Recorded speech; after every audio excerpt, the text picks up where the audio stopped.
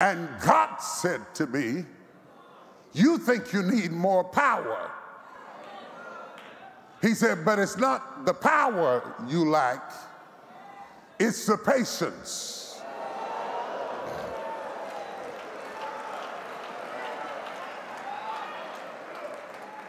I said, patience, Lord? He said, yes, you need patience. He said, patience will do what power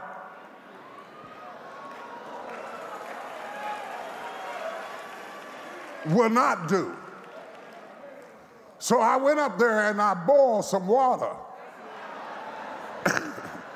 Oh no, I'm gonna win this fight.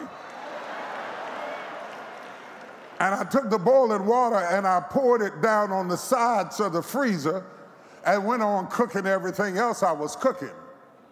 And with patience, when I went back down there, all the chicken legs were loose.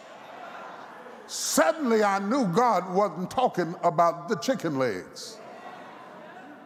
He was telling me that certain things only break loose with patience.